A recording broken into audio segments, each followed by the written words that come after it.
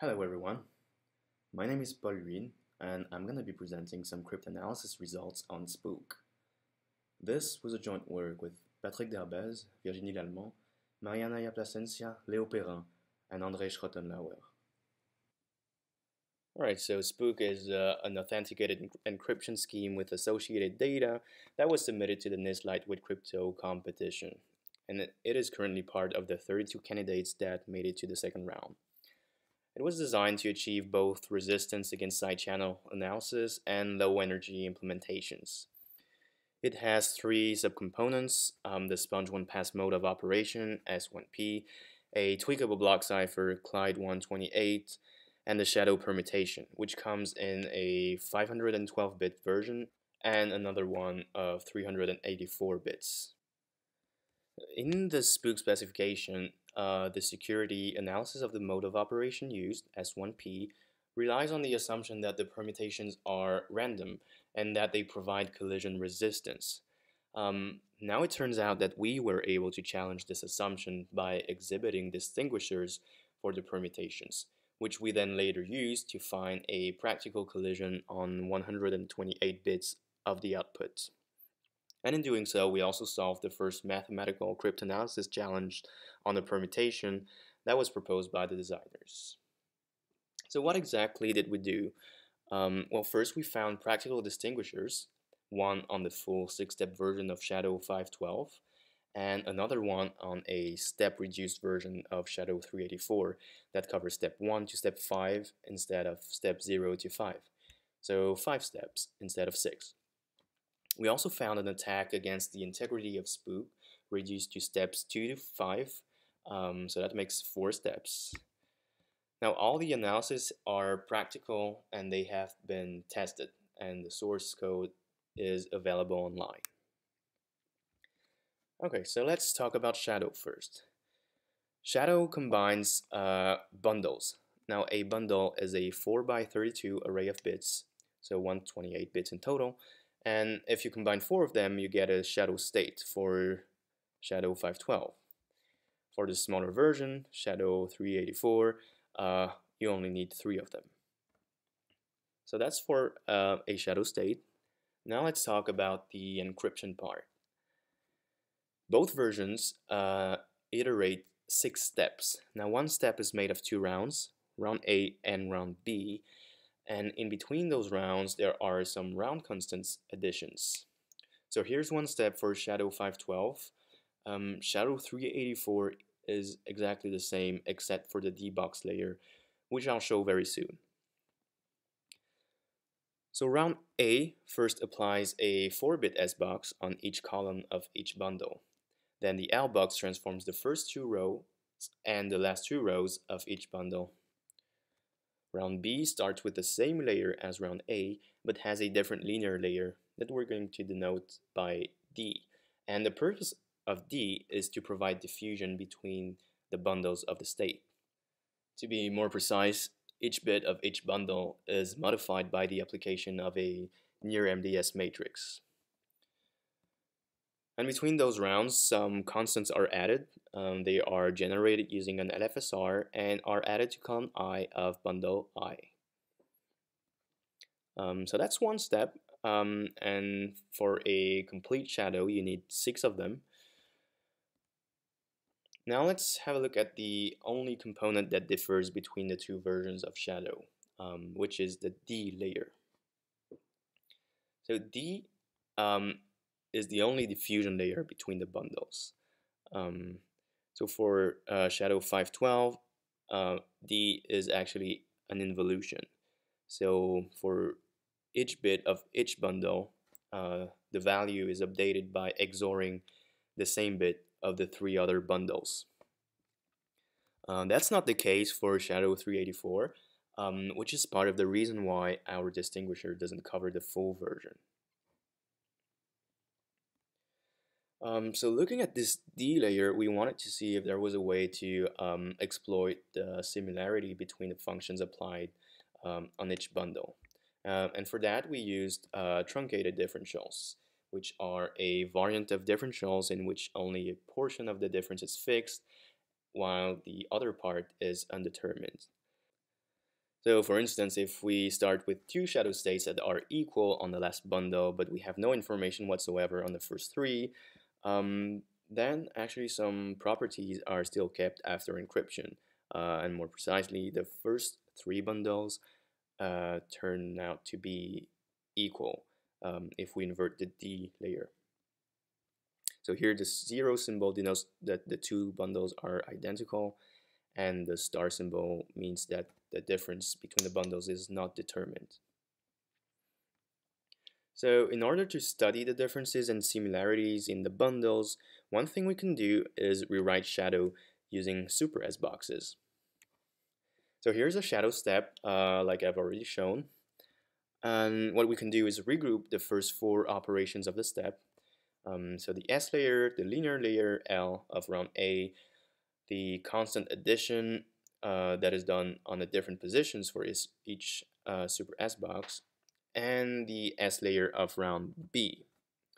So we're going to consider all these operations as one super S box. So let's call it sigma 0. And obviously we can do the same thing for the three other bundles. And now for the D-box application layer, we can also see it as one big linear permutation layer that's operating on the full state. Just like that. So what we have now is an SPN structure with four 128-bit super S boxes and a linear permutation layer D. The round constant addition after round B is not represented here, but they are implicitly considered. So now with this new representation, what we can do is, for instance, consider two shadow states that are equal on the last three bundles. Well, after this super S boxes, we know that the last three bundles are still equal.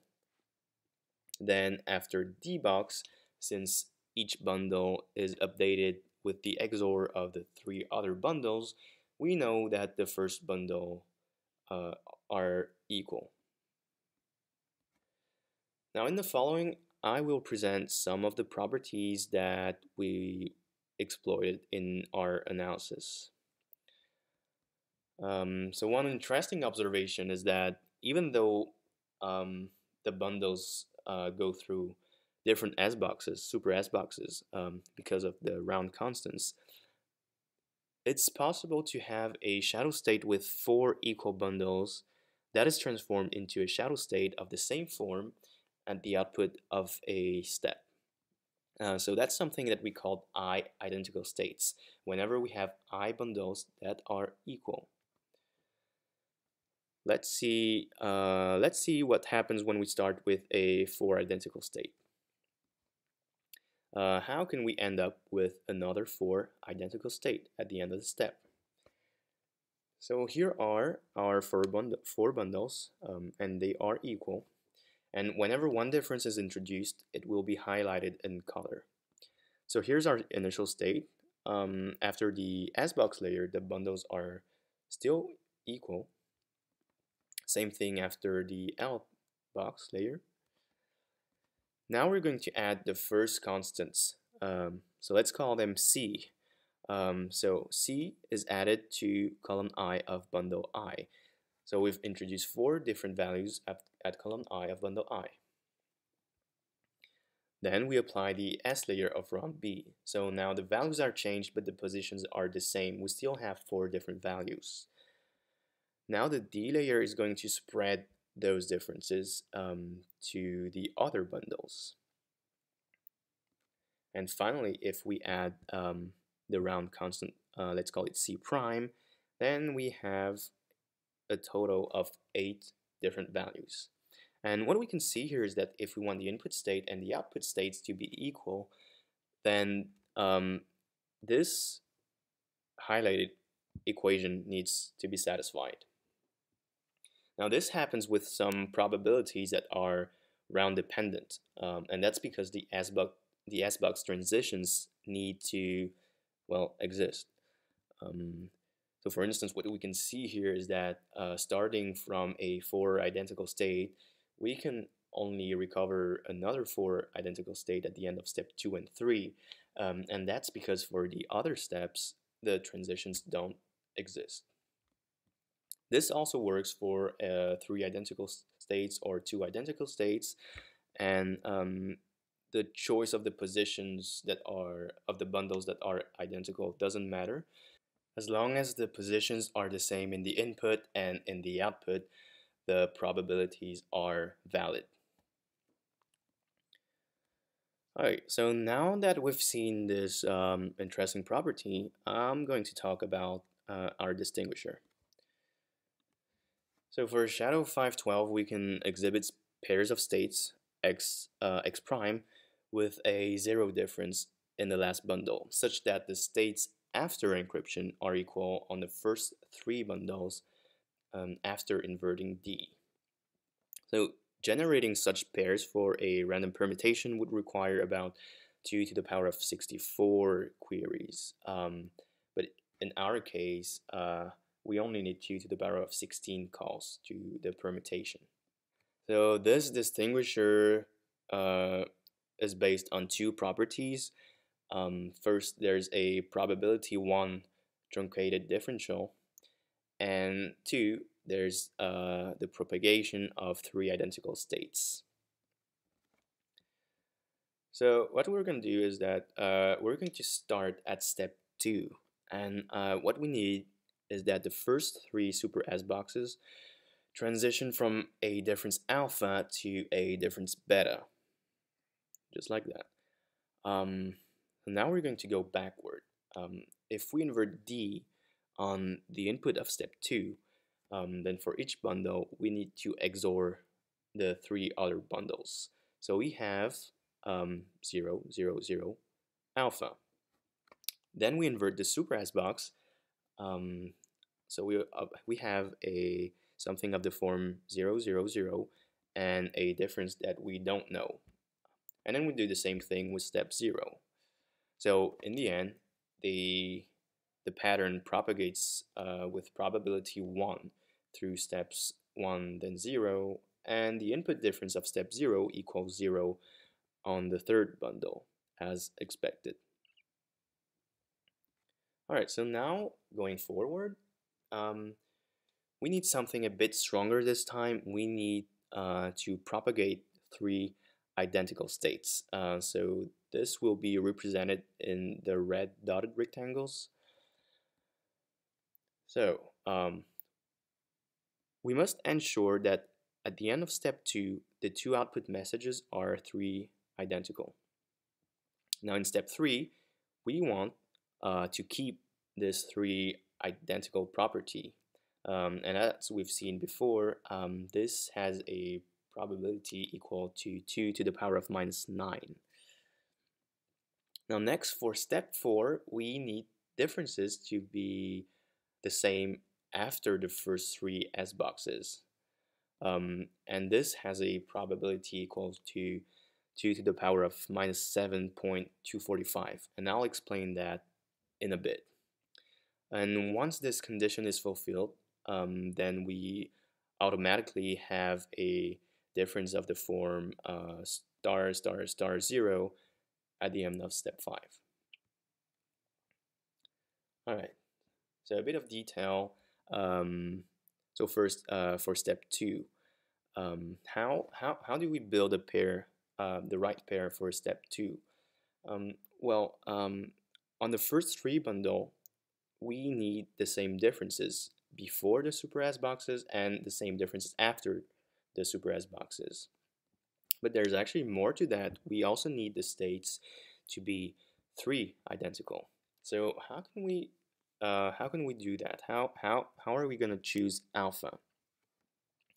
Well, the first thing we can notice is that the impact of the constant additions is limited to the S boxes with indices in 0, 1, 2, and 3. So the first 4 indices. Now a second observation is that bits with indices 22 and 23 in each of the 4 input words of a super S box have no influence on the output bits with indices in 0, 1, 2, 3. And this stems from the L-box layer. So we can define a vector space nabla such that for every alpha in nabla, the XOR of sigma x and sigma XOR alpha equals 0 on the last 4 bits. This means that if we add the round constants right after the super S boxes, then they will cancel out in the difference. And so the states can be equal, identical. So that's how we construct the pair for step 2. Now step 3, like I said, is simply a matter of propagating a 3 identical state, and that has a probability of 2 to the power of minus 9. Now for step 4, well, we aim for a difference of the form 0, 0, 0 delta at the end of the step. So by writing the corresponding equations, what we find is that these 4 equalities need to be satisfied, and each of them has a probability of 2 to the power of minus 2.415. And once that is fulfilled, then we automatically have the required difference of the form star star star 0 at the end of step 5. So in total, we have a probability of 2 to the power of minus 16.245. To summarize, first, we are going to select a difference alpha in nabla. Then we can select a state that is 3 identical. That is going to be the state at the end of step 2. Then we can invert step 2 to obtain the input of step 2. And from that input, we are going to create a pair of state such that the difference is alpha alpha alpha 0. And if we go backwards to step 0, then we obtain a pair of shadow states with a 0 difference in the last bundle. And this pair satisfied the differential trail with high probability, that is higher than 2 to the power of minus 16. So that's it for the 6-step distinguisher. Now if we were to add 2 extra rounds to the complete version of Shadow to create a 7-step version, then the distinguisher would actually extend to that 7-step at no extra cost. Now real quick, I will just show you the Shadow-384 case. And as I said previously, the distinguisher works from step 1 to step 5. If it could also extend to an extra 7th step, and in that case it would be a shifted version of the full Shadow-384. But the reason why we cannot cover step 0 is because of D and the round constants. So the middle rounds of the attack cannot be moved, and that's because of the round constants, because we need to be able to cancel out the constants to propagate some identical states. But because of the D layer, we had to use a different path that only has 2 active bundles at each round, which leads to 2 unknown differences at the beginning of step 1, and that gives no info on round 0. I'm not going to go into more details, but it's very similar to what we've done previously, and more details are available in our paper. So now we're going to enter the final part of this talk, which is focused on forgery. So our attack targets Spook in its what is called aggressive parameters, which were introduced by the designers as an interesting target for cryptanalysis. And these parameters specify 12 rounds for Clyde 128 and 4 rounds for Shadow-512, also 4 steps. So our attack considers the shadow permutation, but restricted to rounds 2 to 5, so it's a shifted version.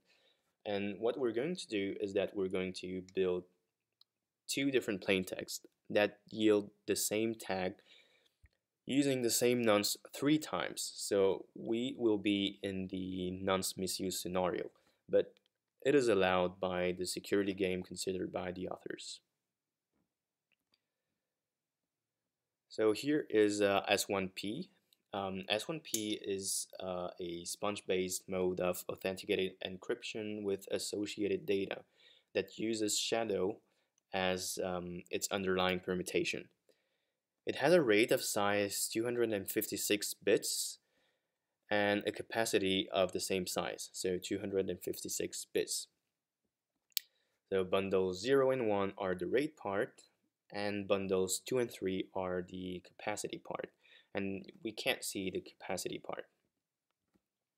In our attack setting, so for the sake of simplicity, we're going to consider a version of S1P without associated data, and we are only going to consider 2 block messages, so 4 bundles, M0 and M1. Pi is going to be the shadow permutation reduced to step 2 to 5. Initialize is a procedure combining pi and the Clyde block cipher to produce a 512-bit state from a nonce n and a secret key k. And finalize is a procedure that produces a authentication tag of 128 bits from a 512-bit state. So here is the differential trail that we are going to use, and I won't go into the details, but it's very similar to what I've shown you before. In this case, we only need to propagate 2 identical states, and the probability equals 2 to the power of minus 24.83. So what do we have? So we have this property for pi. That's pi. And basically this allows us to find a collision on the capacity part of the state after applying pi.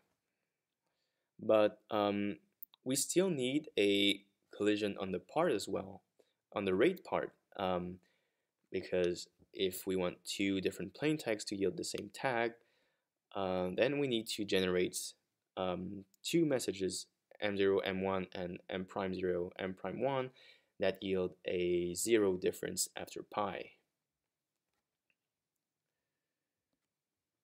So we're going to need 3 queries to do so. So the first one will allow us to recover the value of the rate part after initialize. So since the nonce is reused, this value stays the same for the remaining of the attack. And to recover this value, we're going to encrypt a 2-block message, so 4 bundles, that is equal to 0000. And the first block of the ciphertext, C0, will give us the 2-bundle rate value after initialize. So we're going to denote it x1, y1. So now that we know the value of the rate after initialize, we can generate 2 pairs of rate bundles, x'1, y'1, and x2, y2, that satisfy the truncated trail that we found in our distinguisher. Now we need to know the value of the rate after pi, and that way, by choosing the right second block of the plaintext, we can cancel it out and find a collision on the tag. But first, let's recover that difference. So we're going to encrypt 2 messages built from the pair that satisfy the trail, XORed with the initialized value that we've recovered. And each time, the second part of the ciphertext C1, um, will give us the value of the rate after pi. So we're going to call this value, denote this value by C prime 2, C prime 3, and C second 2, C second 3. Now that we know the value of the rate parts after pi, well, we can cancel it by injecting it. So by injecting the previous ciphertext that we found into the second block of a plane, and this will cancel out the rate parts after pi. And so with a probability equals to about 2 to the power of minus 24, then the internal states before finalize are equal, which means that we have a collision on the tag. So that's the end of my presentation. To summarize, I have presented two practical distinguishers, so one on the 6-step version of Shadow-512 and one on a step-reduced version of Shadow-384, or the full version but shifted. And that some forgeries are possible with a 4-step shadow for the S1P mode of operation in the nonce misuse scenario.